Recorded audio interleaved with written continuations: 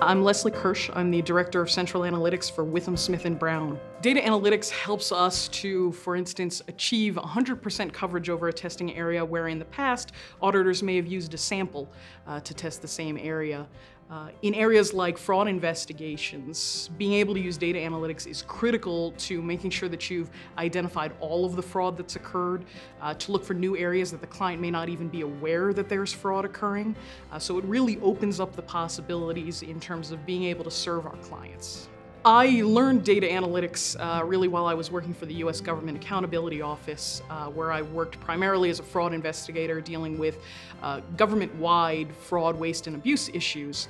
And one of the interesting uses of data analytics, and things that I never thought I'd do when I got my accounting degree certainly, are that I got to look for, there's a group of bad actors that the federal government keeps that's called the excluded parties list.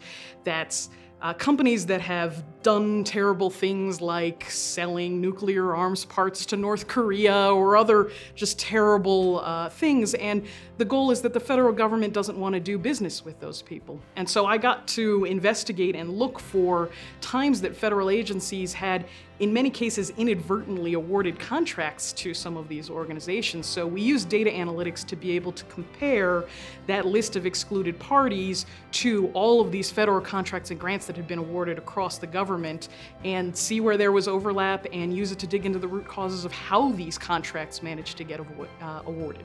And another thing I never thought I'd do when I got my accounting degree when I was working as a federal investigator was that we were asked to look into the possibility of individuals who had sex offense convictions who were working in schools.